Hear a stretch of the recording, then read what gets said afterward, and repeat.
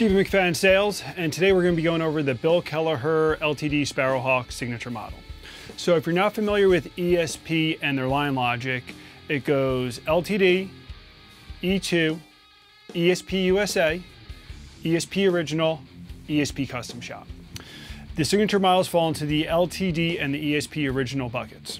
So we're at the end of 2022 right now, and this guitar streets for $14.49, and it does come with a form-fit case. So we're going to be going over this guitar from end to end. Let's start with the bottom. So starting off, you have a gold strap pin right here that goes into a mahogany body that is maple capped and finished off in this super high gloss black finish. That finish follows the guitar all the way through on the back, top of the headstock, front of the headstock. Basically every surface is finished in that. From there, you have volume and tone wired into Seymour Duncan Distortion pickups with custom gold covers. Now, both of these pickups are coil tapped, so you have a host of different tones that you can access using them. You have a wraparound gold TonePros bridge, you have a 3-ply plastic pickguard, and you have a 3-way toggle switch on the top horn. Bridge, both pickups, neck. This is a 3-piece mahogany neck, set-through construction with a smoothed out heel joint right here.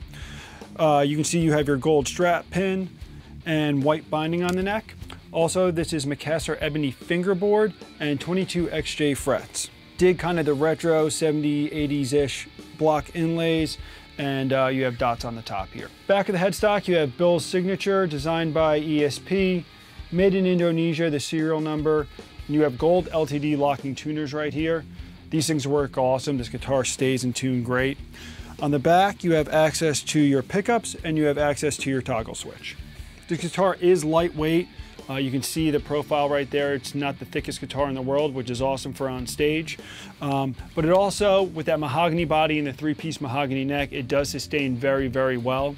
The electronics with the Duncan distortions are matched perfect to the body. It's a really nice setup. So the tones you're gonna hear in this video are basically straight out of this guitar into Pro Tools, and I use some amp modeling. It's just kind of what came to my mind first when picking it up. It's what I like to do with these guitars is as soon as I get them, just whatever kind of comes out, I record, and that kind of gives me the vibe of what the guitar is. So enjoy.